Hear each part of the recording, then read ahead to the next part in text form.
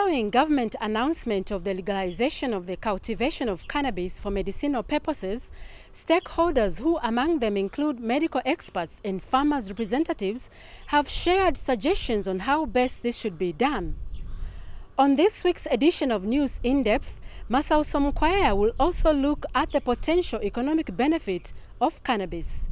I'm your host, Febi Sakala. Stay tuned.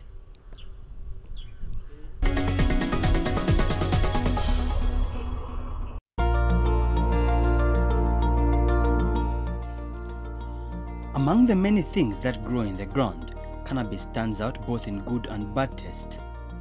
In Zambia, cannabis is considered a major contributor to the drug problems in the country, which is evident in the cultivation and abuse of the plant, a situation highlighted by the Drug Enforcement Commission (DEC) on their website.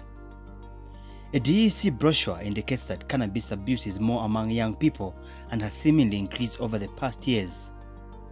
Even though Zambia has had relaxed laws on the cultivation of cannabis for medicinal purposes, cannabis cultivation has remained a crime in the country unless the grower has a farming license from the Ministry of Health. However, the ministry has not allowed anybody to cultivate the plant for any purpose. According to the current legal provisions, if caught growing cannabis, the offender may be given a fine of not less than 500 penalty units or sentenced to up to 10 years in prison, depending on circumstances of the offense. There are several types of cannabis grown in different parts of the world. Zambia has three common cannabis varieties, namely sativa, ruderalis, and indica. Of these, the most common is cannabis sativa.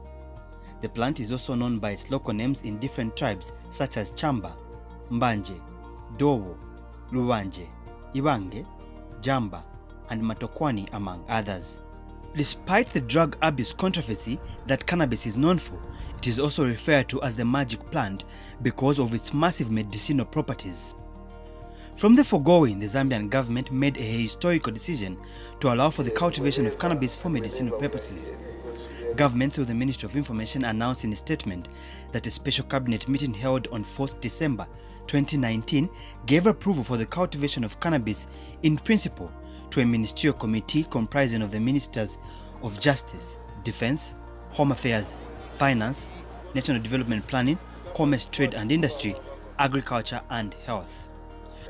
The Ministry of Health was tasked to coordinate and provide overall leadership on the matter. It's an eye-opener to people, who didn't know the other side of marijuana, because obviously the education bit of it has been one-sided.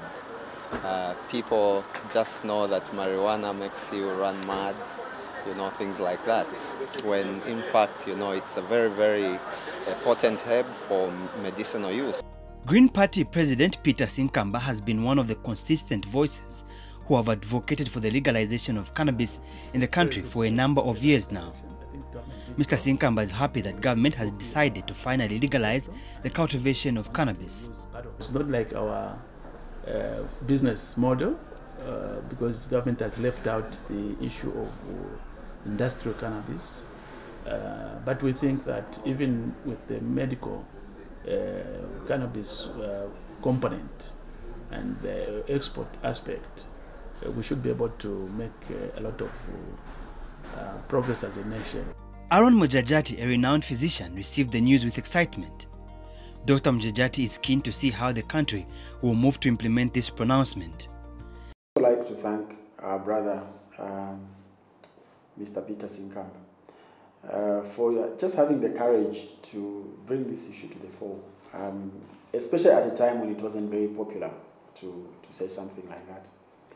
And when he came out, I quickly went to look at the literature. It took me a while to really look at the literature. And that's why I decided that, I'm going to lend my voice to this. And throughout the time, we were pushing for legalization of marijuana. Of course, people started thinking that Mujajati is a member of a Green Party and whatever. We need to move away from that. I mean, if an idea is revolutionary, it's revolutionary. The Zambia Medical Association, ZMA, has also welcomed Cabinet's position on the cultivation of cannabis.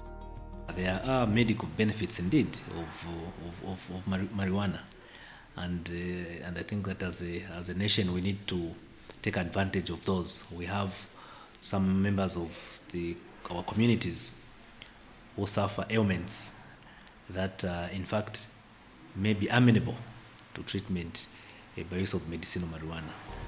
For Francis Mopeta, a physician at the university teaching hospitals, the development will open more opportunities for research on cannabis. Because of the tight laws surrounding marijuana, I think we have been unable to move in terms of research.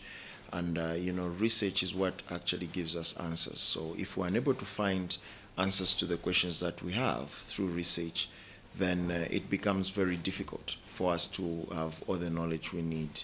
For National Union of Small-Scale Farmers Director General Noel Simukonda, the impact of this very important development on cannabis should be examined critically. The characteristic of this crop is what needs to be first be analyzed. The effect to have to the environment, to the health of this country, on extreme external factors will be paramount to see that this project is a success. The Center for Trade Policy and Development, CTPD, says the move to allow for the cultivation of cannabis is long overdue. Executive Director Isaac Mwaipopo is however concerned that government has not provided a clear roadmap on the matter. Government through the Ministry of Health might want to consider setting up a task force that can spearhead the process of formulating guidelines. There might be need to put up a framework that clearly spells out in terms of how this crop will be produced, and then also measures have to be taken into consideration in terms of the processing aspect. We might be looking at it from an export perspective, but if we don't take adequate measures, we might also have challenges in terms of growing the actual crop. For the Zambia National Farmers Union, ZNFU, the misinformation on what has been allowed for cultivation is worrying. I don't know whether it's deliberate or it's just lack of knowledge about the two crops. There are actually two crops. There is industrial hemp, which is called Cannabis sativa, and there's marijuana, which is Cannabis indica. There are two. Indica and sativa are species of cannabis. The two share similar features but have specific and distinct differences. Cannabis sativa is mostly associated with hemp plants found in Europe and parts of Asia, where it was cultivated for its fiber and seeds. On the other hand, Cannabis indica refers to the psychoactive varieties discovered in India, where it was harvested for its seed, fiber, and hashish production. This is the type of cannabis that is common in Zambia on the black market. Although the cannabis varieties consumed largely stem from Cannabis indica, both terms are used erroneously. Botanists say distinct elements of the two plants, such as variations in height, branching patterns, and the shape of the leaves, are used to identify the different strains of the plant. Indica plants are shorter than sativa plants, and they have a woody stalk, not a fibrous one. Indica plants also grow more quickly than sativa plants.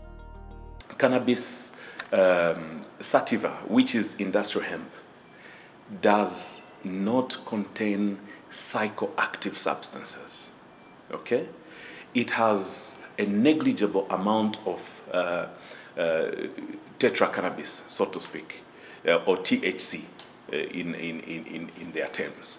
It has got about 0.3% content of THC.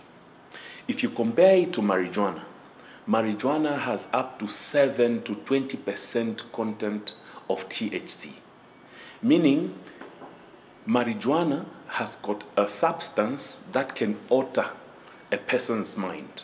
Okay? Whilst Cannabis sativa, which is industrial hemp, has got 0.3%, which is negligible. Countries across the world are moving to legalize the cultivation of cannabis because of its versatility in form of medication. The medicinal value of this crop is one of the reasons why Zambia has decided to change its stance on the plant. Research has found that cannabis has the potential to help with a variety of medical conditions such as chronic pain, nausea in cancer patients, anxiety, and epilepsy. For the medicinal uses that have been recognized, for example, to treat chronic pain, for example, to treat some forms of epilepsy, convulsions, and also to prevent nausea and vomiting in patients who are on chemotherapy, that is treatment for cancer, and other such uses. Cannabis has hundreds of chemical compounds that create a unique harmony of effects, which is primarily led by cannabinoids, CBD, and tetrahydrocannabinol, THC. When taken raw, THC may have severe effects on one's cognitive system or reasoning. THC is the substance primarily responsible for the psychoactive effects of cannabis. The effects of THC are believed to be moderated by the presence of other compounds of the plant, such as cannabinoids. Cannabinoids, CBD, on the other hand, has lesser effects on the user. This is because it is known for interacting with specific receptors located within the central nervous system. The CBD causes interactions to occur in the part of the human brain that affects memory, cognition, and the region associated with feelings of reward. This also spreads to the area covering pain perception. Most of the drugs that are derived marijuana tends to manipulate or utilize the properties of CBD as opposed to THC. Now, THC, of course, has been shown that when taken in overdose, can actually lead to, a certain, feeling of euphoria, which actually can be interpreted in many ways. Two, it's also capable of inducing nausea and vomiting. All right, but all in all, if we look at CBD, it has got a lot of effects like that relief from anxiety, pain, and then also countering the effects of THC, which is reducing nausea and vomiting. So the issue of medical marijuana is not to utilize the plant in its raw form. Dr. Mjajati and Dr. Mpeta also feel that authorities should engage traditional healers as they formulate guidelines on the matter. Call Dr. Vongo, sit him down and ask him, how have you been using marijuana and how have you been applying it? It's a new area. There's no harm in discovering new things from others who've been doing it longer than us. Because us who work in hospitals, we've not been using marijuana for medicinal purposes. But our colleagues who've been working in traditional medicine have been using it for a very long time. These are available resources that can actually provide our people with cheaper and alternative medicines. The traditional healers are, on the other hand, warmed up to the idea of using cannabis for medicinal purposes. Cannabis or marijuana has been used by our ancestors from time immemorial, so its medicinal values are vast. There's many medicinal values, many, more than I can describe here, but this is just one person representing our association. But 40,000 of us can bring in a lot of ideas. So we need to work together with the Ministry of Health. We need to work with the government of the day. Another reason why cannabis is becoming popular across the world is because of its high economic value. As of 10th March 2020, Zambia's #1 revenue earner, copper, fetched $5,552,000 per ton at the World Center for Industrial Metals Trading, the London Metal Exchange. On the other hand, a ton of cannabis cost as much as $18 million in Washington, D.C., as indicated on the Weed Index website. According to Forbes, the global cannabis industry is estimated to be worth $7.7 billion and is projected to grow sevenfold, hitting $31.4 billion by 2021. This is why the Center for Policy, Trade and Development is confident that the country will reap benefits from cannabis. It does have the potential to contribute to our exports. And we're actually a country that is in desperate need of improving our export base. Though the other thing that we need to take into consideration is the fact that there are a number of countries that are going into the space to cultivate this crop. So that means that eventually we might even get to a point where it might become less profitable. So as we are taking advantage of such in terms of thinking of the export potential that it possesses, we might also want to specialize, probably think about the medicinal benefits that it provides and exploit that opportunity for the benefit of our population. the price of cannabis in Tokyo is the highest in the world, at $32.66 per gram. And the Green Party president is optimistic that the country will financially benefit from the lucrative nature of cannabis. Mr. Sinkamba is on record of projecting that Zambia has the potential to make over $30 billion annually from cannabis if it plays its cards right. Government is in very serious stress financially. So because of the developments within the mining sector, the energy issues to do with climate change and the load shedding, so we need to drive the economy very quickly, and the only way out at the moment is to focus on the cannabis business so that it's able to make up for the copper issues and the load shedding issues. Amid the high expectations, there's a point of concern raised by the CTPD. If you look at a country like Zambia, oftentimes when we talk about investments, we've often thought of investments from the coming in of capital coming through from other countries. We've often thought of investments from a foreign perspective. Rarely have we looked at possibilities of us taking advantage of resources that we have. So if we are to benefit from the cultivation of a crop such as marijuana, first of all, we need to look at what can happen within. Do we have entities, do we have individuals that would have the resources to invest into such? And if we have the resources, how conducive is the environment for them to actually access finance, or maybe for them to do the actual production? On what may be considered controversial, Michael Zulu wants the legalization to extend to recreational use. Mr. Zulu, who was once jailed for illegally being in possession of cannabis, says doing so will attract more tourists in the country. Other countries today, my brother, are having an influx of tourists because of recreational use of marijuana. You know, people have used marijuana for recreation ever since, and some of us have used it for spiritual purposes, religious purposes. So, you know, all those are avenues in which, you know, people can use the plant. I know abuse is high on the agenda, but you know, everything is abused. Alcohol is abused today, but we still have those control measures which make it possible for the country at large to benefit at that level. But other stakeholders are opposed to having cannabis legalized for recreational use. The use of recreational marijuana is strictly wrong in our view, and people should not be encouraged. People should abstain from using that type of recreational marijuana. The youth will really be abused. No wonder the government was resisting this, because of the abuse that cannabis has been exposing the youth to. When they smoke it and when they use it, it's a drug problem. It will be a very big problem with DC.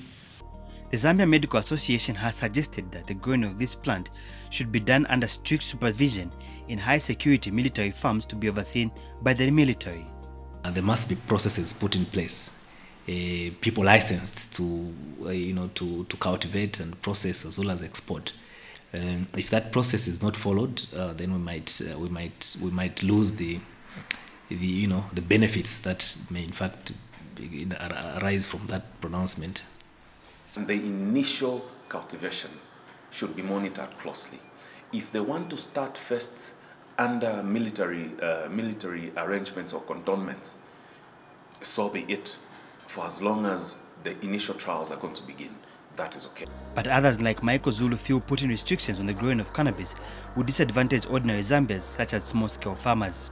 Let peasant farmers especially, grow the plant, because obviously they have the knowledge, they have the know-how, they've been planting it already, and I think they can be empowered in such a manner that, if it's in a secure location, still let the peasant farmers be put in clusters, and let them be part of the business. The Zambia National Farmers Union is of the view that cannabis should be freely grown like any other crop such as maize. if I want to cultivate wheat, is a charge. No. It's like any other crop. This is like any other crop. The only difference maybe is that this one has got high value contents. To the contrary, the small-scale farmers union say the growing of this green high-value plant should be controlled, adding that segments such as small-scale farmers can participate through cooperatives. But let's have the military and the general public in one forum. I'll still go back to that. Not until we exhaustively look at this manner, in a way that is going to benefit this country. Is the farm going to be fenced, wall fenced, or can people just walk in there and get it at night and abuse it? So the farmers who are going to be involved, they must be carefully selected and properly fortified. This is what we can advise. It is, however, important to clarify that government has not outlawed the existing laws governing the cultivation, sale, or ultimate use of cannabis. In short, the cultivation, consumption, and sale of cannabis remain prohibited under the current laws. Therefore, stakeholders are calling for amendments to the current law to respond to the new pronouncement. The punitive nature of these laws, can we review them so that we can open up conversation? Because we are now, you see, we cannot give with one hand and take with the other. Is what I'm trying to say. But by that I mean that what if we declared an amnesty, okay, and said to ourselves, everyone who is behind bars because of marijuana-related crimes, release them. I don't think it's necessary to create criminals out of just ordinary citizens who are using innocently and using, not abusing the herb. For drug addicts, how do you incarcerate a patient? Because that is a patient now, okay? So we need to start looking at rehab centers, you know, youth-friendly information points where, you know, youths are able to freely discuss marijuana. Dr. Mjajati and Mr. Sinkamba have advised government to come up with a special institution which will manage all cannabis affairs in the country. Given an opportunity, Mr. Sinkamba is ready to lead the institution. If given an opportunity to head the institution as a vision carrier for this legalization idea, obviously I'll be ready to run it as an institution. But I've said it shouldn't be under a ministry. It should be a special project in the office of the president, and then with the drivers from government being the military. We need the equivalent of an FRA for marijuana, but this is an agency that should be able to both buy from the local people, and that's the agency through which we all sell our marijuana wherever we want to send it abroad. The Ministry of Health and other government departments who were reached for input on this matter, such as the Drug Enforcement Commission and the Zambia Medicines Regulatory Authority, declined to comment. They said this is because government is still carrying out consultations and formulating guidelines on the legalization of the cultivation, processing and export of cannabis. Amid high expectations, the nation is tasked to be patient in order to see how this new policy will be implemented.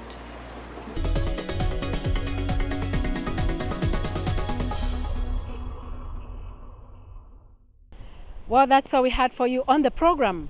Be sure to join us next week at the same time. I've been your host, Febi Sakala, saying goodbye and God bless.